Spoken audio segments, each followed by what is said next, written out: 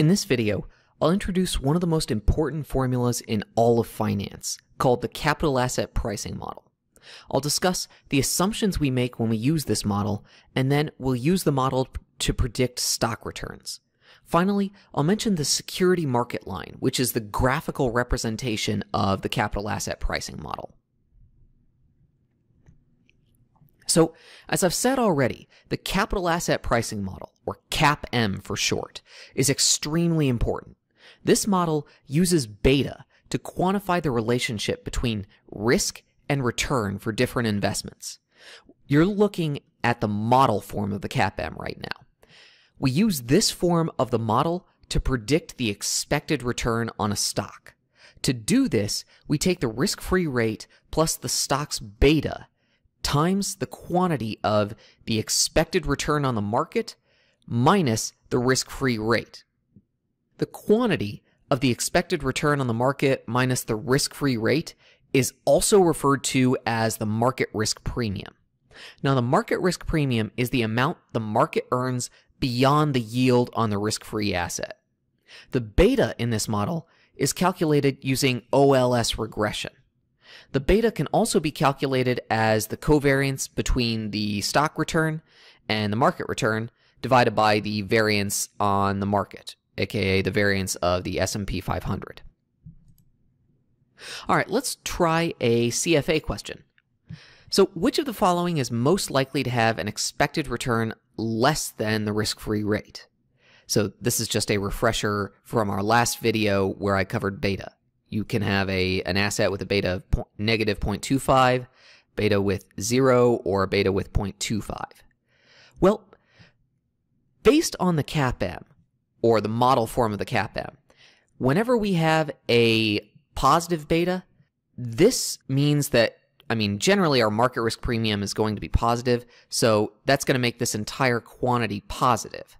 So what this means is, whenever we have a positive beta, our expected return on our stock is going to be equal to, well, it's something more than just our risk-free rate. So in this case, C would certainly not be correct. B, however, if beta is 0, then this entire thing is 0, and that means that our expected return on our stock is equal to our risk-free rate. So in this case, B is not correct either. The correct answer here is A. And the reason it's correct is because if we have a negative beta, that makes our quantity of our beta times our market risk premium almost certainly negative. Investors expect a premium to hold a riskier asset than the risk-free rate. So they're expecting a positive return here.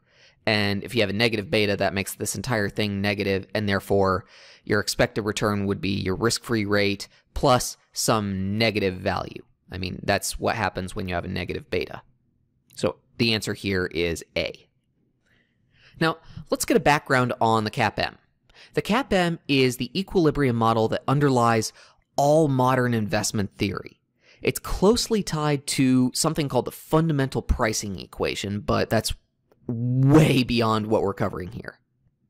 Now, the CAPM was developed in the mid-1960s under the assumption that investors can build a diversified portfolio of securities using modern portfolio theory. It assumes that firm-specific or diversifiable risk can be diversified away, or has already been diversified away. The CAPM was developed really by 3 different financial economists, William Sharpe, Jack Traynor, and John Lintner. And they're often the 3 given credit for developing the model. They each worked on the model separately, and then as a result, William Sharpe, and then Harry Markowitz were awarded the 1990 Nobel Prize in Economics, in part for their contributions to the development of this model and portfolio management in general. Now, the CAPM has many purposes. Since the model is used to calculate beta and can predict stock returns, we use it in all kinds of valuation models and when we need to calculate the weighted average cost of capital. Now, the CAPM makes a number of assumptions. This list that I'm about to give you is by no means a complete list, but you should know these assumptions at the very least. First, the CAPM assumes that markets are efficient and information is priced. This means that investors respond to new information by immediately factoring it into the share price. News that indicates the cash flows of a stock will decline in the future should decrease the value of the stock. If markets are efficient, then bad news will be reflected by an immediate decrease in the share price. So that's what I mean when I say markets are efficient. They price in new information to the share price of a stock. Second, we assume that there are no taxes or transaction costs. Taxes and transaction costs create market distortions. Some investors might hold securities for longer than they otherwise would if the capital gains tax rate was lower than the short-term capital gains tax rate. Other investors might not buy or sell securities if the transaction costs were too high. Now, as you're probably aware, this assumption doesn't hold up in the real world. However, we need it to be true for the model to work. In the U.S. public equity market, taxes and transaction costs are lower than they are for other securities in other markets, which is at least somewhat satisfying. Now, the final assumption I need you guys to know is that the CAPM assumes all investors will have the same assets in which to invest. This means that every investor around the world must be able to buy and short any security. This allows them to make use of their information and ensures that the stock's market price can reflect its intrinsic value. In the real world, this assumption doesn't necessarily hold up. Investors in some countries are not allowed to invest in securities in other countries. For example, for a long time, U.S. investors have historically not been allowed to purchase Class A shares of Chinese securities or Chinese equities. Another example of investors not being able to invest in all assets occurs with mutual funds. Mutual funds are often only allowed to invest in stocks, bonds, and money market securities. Also, some investors are not allowed to short securities. So you can see that some of the assumptions of the CAPM don't necessarily hold up in the real world, but the model itself requires these assumptions to be true in order for us to be able to effectively use the model, or for us to be able to say that the model accounts for all of the variation in our stock's return. All right, let's try another CFA Level 1 question. So in this example, I'm going to ask you to actually calculate the expected stock return for a given security. So given that the expected market risk return is 7% and the risk-free rate is 2.5%, what is the expected return for Daniel's security? And we have 3 investors here with different standard deviations and different betas. So notice here a couple of things. First off, we're given a market risk return of 7%. Now, this is a little unusual. I mean, most investment professionals will refer to this as just the return on the market. The CFA in this question, I didn't write this question. They specifically refer to it as the market risk return, but this is just the return on the market, R sub M. Our risk-free rate, so this is probably the yield on a T-bill or a T-note or a T-bond or whatever we're defining as our risk-free rate here. All right, so let's go through and actually calculate the expected return on Daniel's security using the CAPM. All right, so I've just copied over the formula, or rather the data and the formula over into Excel. So let's go ahead and work this problem in Excel. So we're trying to calculate the expected return on Daniel's stock, and to do that, we're going to use the CAPM. So in this problem, if you recall, our risk-free rate was 2.5%. And so to calculate the expected return on Daniel's stock, or the expected return on stock I in this case, what we'll do is we'll add up the 2.5% risk-free rate, and then we're going to add in our beta. In this case, Daniel's beta is 1.6 times the market risk premium.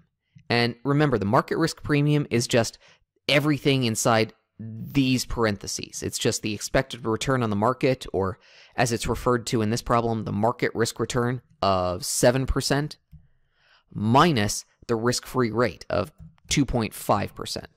So I'll close my parentheses, both of them, hit enter, and in this case, Daniel's return is expected to be 9.7%.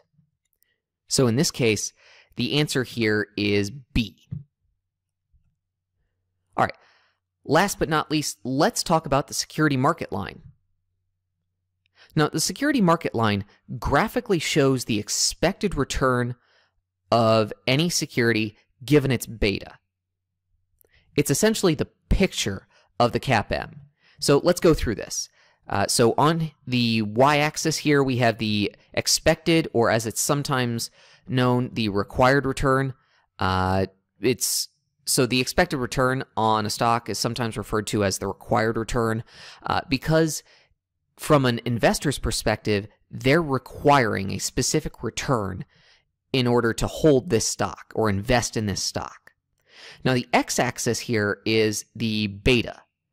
So the higher the beta, the higher the expected return, because in order to hold a very risky stock like JCPenney or any airline stock, you're going to, as an investor, demand a higher return to compensate you for that larger amount of undiversifiable risk. So the security market line is the line drawn from the risk-free rate, which is down here at 2% with a beta of 0, and goes up like so, and the slope of this security market line is equal to the market risk premium. So if the market risk premium here is, let's say 6 or 6%, so the security, that's the slope of this line here. So that's that. I mean, if you want to know how much you're expected to earn on a specific stock, all you need to do is know that stock's beta and the risk-free rate, and you can get a sense of your expected or required return on that stock. So for example, if we had one of those stocks from earlier, any of them that has a beta of around 1.5, your required return would be somewhere around here, about, 10 or 10.5-ish. So that's that. I mean, pretty straightforward. All right, now let's recap what we covered. So the CAPM indicates that the expected or required return on a stock is determined by its beta, the market risk premium, and the risk-free rate. Now the CAPM, it's used for a number of different areas of finance. We use it in valuation work. We'll use it here in a couple of videos where we start to calculate the intrinsic value of various securities. We use it to calculate the weighted average cost of capital. We just used it to calculate or predict stock returns. It's used for a number of different reasons, and it is really our seminal model for predicting stock returns. It's the original. There are other models that are arguably empirically better, but for our purposes, I mean, the CAPM is really the one return prediction model that is far and away more important than all of them.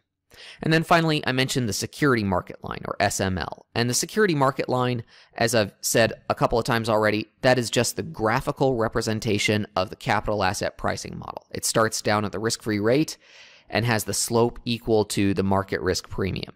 And it tells us, for a given beta, what is your expected or required return. And so with that, I'm going to wrap up. And if you have any questions, please feel free to reach out to me, and I will see you on the next video.